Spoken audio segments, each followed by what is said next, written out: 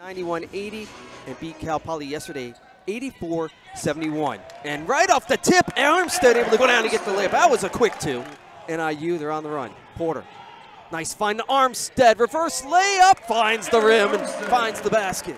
Bradley will take it right to the rim with the left hand, finishes off the glass. Highsmith gets a screen from March. At the free throw line, just pulls up, knocks it down. Dontel Highsmith. 10 on the shot clock. German, again, takes it right to the rim, goes with the left hand and finishes. UIC has a chance if they push, but Paga got it back. As the first half finishes, Paga gets the last two. German pulls up on Aaric, nothing but net. Working against Bowen. March down low, working against Robinson. Close to the rim, able to get the layup. 15 on the shot clock.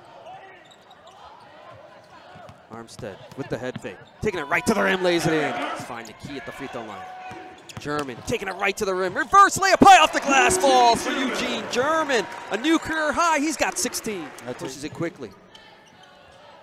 They find Armstead open for three. That one is good for Aaric Armstead. Nice ball distribution for the Huskies. Lead back up to 11. Yep, by 8.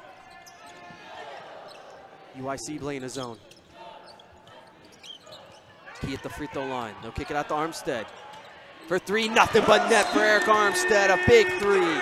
18. Okay, he's had a nice second half, Andy. Armstead has, and that's what you are looking